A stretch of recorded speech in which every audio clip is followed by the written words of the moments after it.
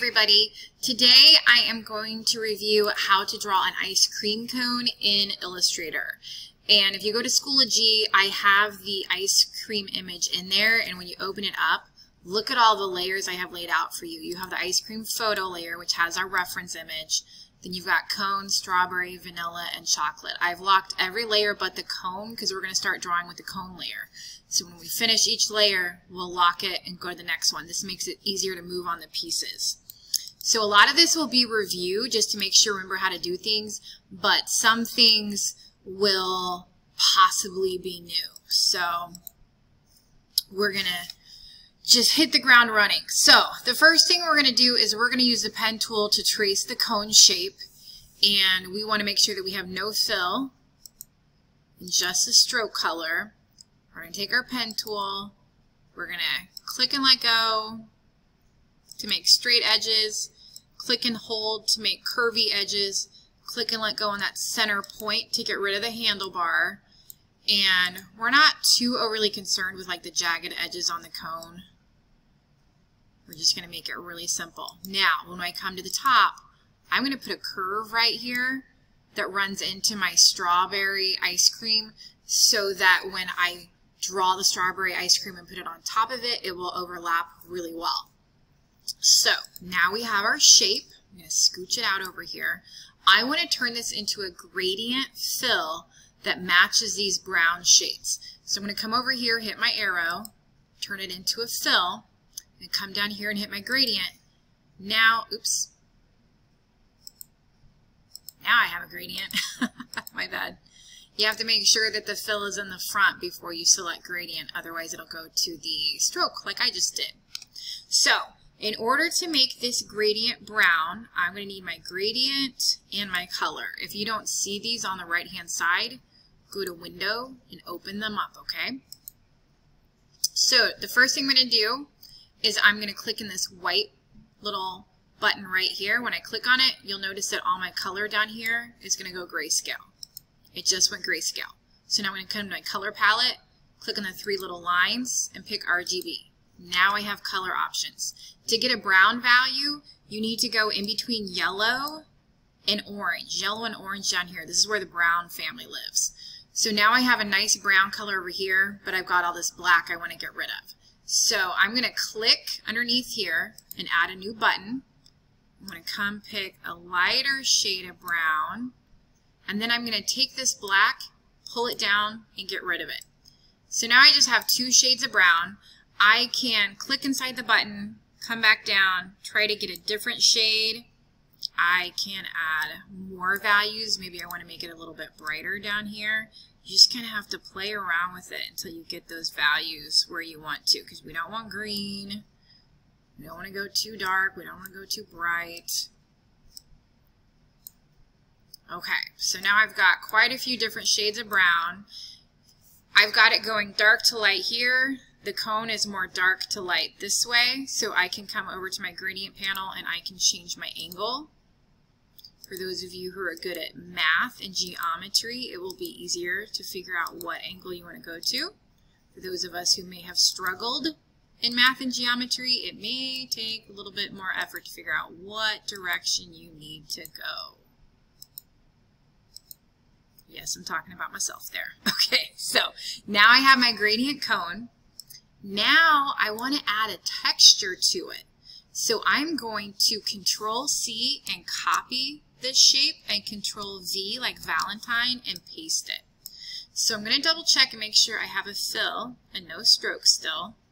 And I'm going to come over to my swatches panel. So let me move these guys out of the way. So I'm going to open up my swatches. Again, if you don't see this panel on the right, go to Window and open it up. From my swatches panel, I'm going to click on the three little lines to the right. I'm going to open my swatch library, and I'm going to go to Patterns, Basic Graphics Textures, because I want to add a cone-like texture to this.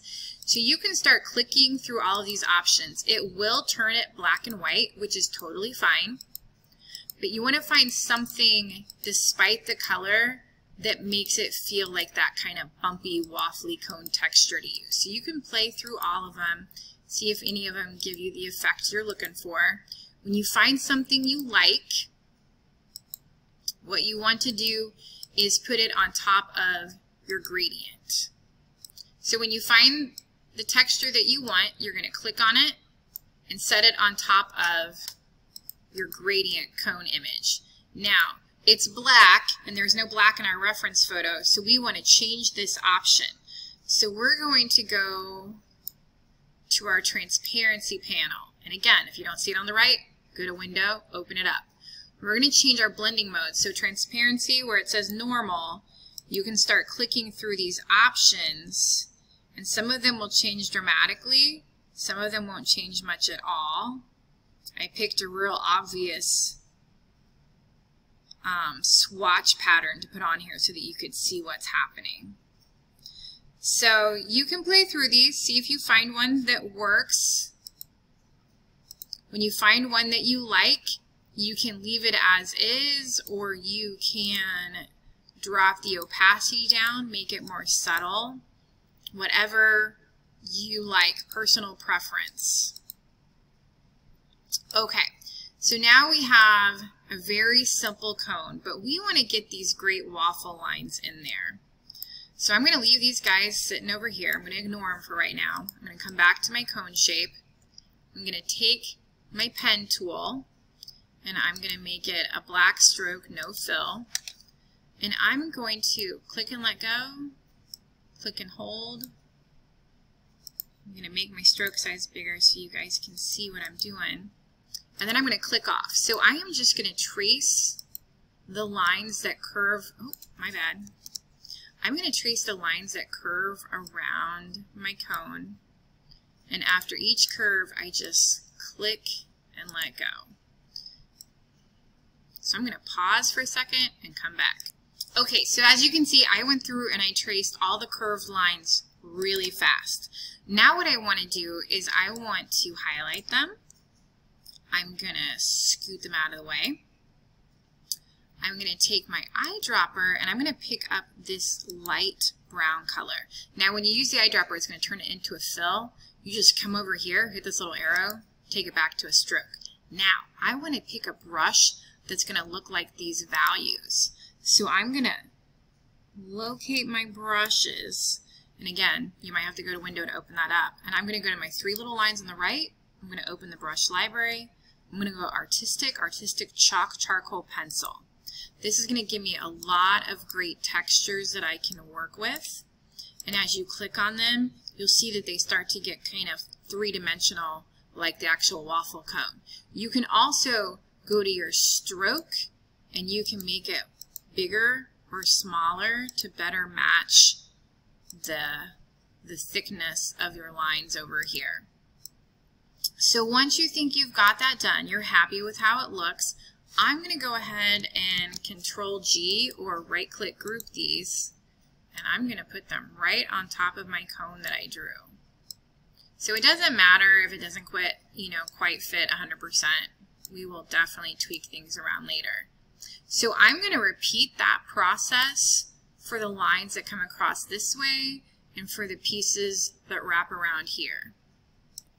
So as you can see, I traced the lines going down, and I traced the lines wrapping on this part of the waffle, and I went ahead and put different brushes on them and changed all their colors. So now I can highlight them, move them over to the top of this cone, and now I'm starting to look like I have a real waffle cone. So I'm going to highlight this and drag it over the top of this cone.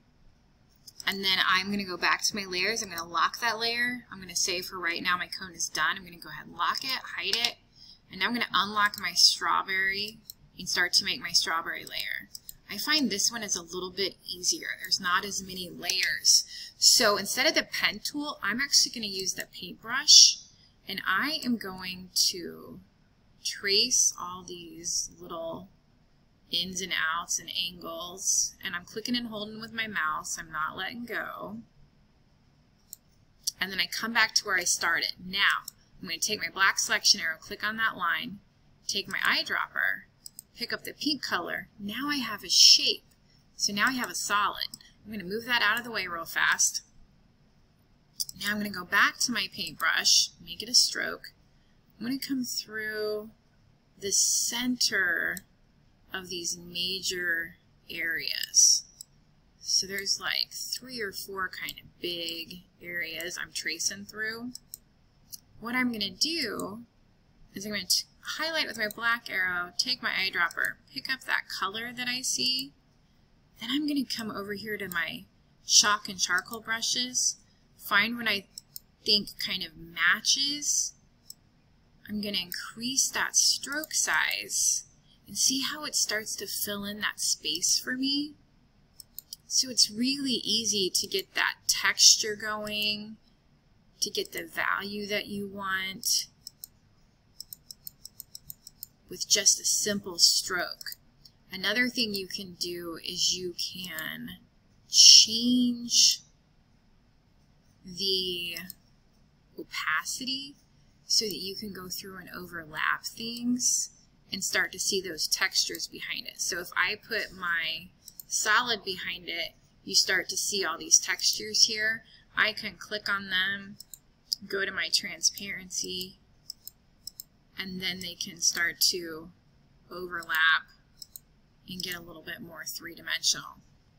So really, the key to making your ice cream believable is the more details that you add. So like if I go in and clearly trace that gray area, make it that gray color, and then put the right brush on top of it and the right stroke size. Now it's starting to look much more realistic.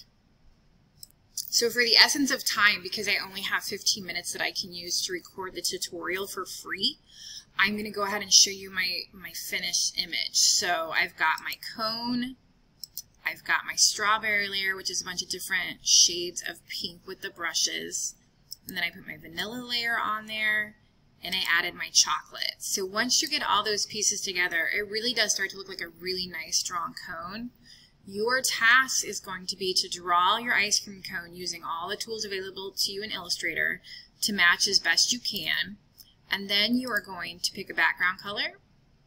You're going to create some kind of balanced image with your ice cream cones. You can make multiple copies. You can change it up. Maybe you pick different flavors of ice cream. Maybe they're going different directions. Choice is yours. And then you want to add text to it. So I added yum because I enjoy ice cream. So this is my completed project, and that's what you're going to do. You're going to go through, slowly draw the ice cream from the reference photo, and then make a completed composition with it, and then add text. Those are the requirements. And you can see all of that on Schoology, so you know exactly what you have to do. Okay, that's it. Good luck, guys.